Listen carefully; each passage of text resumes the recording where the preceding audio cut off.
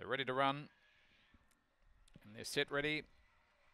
Away and racing, jumping quickly on the inside, Sweet Charlie. Also showing early speed was Patch Magic, who works across from out wide and takes the lead. Tomahawk Tom got interfered with, and then followed by Amarok, who rails through nicely. Well back in the field with Selena, and Thunder Talks last of all along the back though, and Patch Magic raced away. Out by 8 lengths. In second place was Amarok, and then followed in turn behind them. Next of all making ground was Selena and Tomahawk Tom, but around the corner it's all Patch Magic, and Patch Magic's going to race away.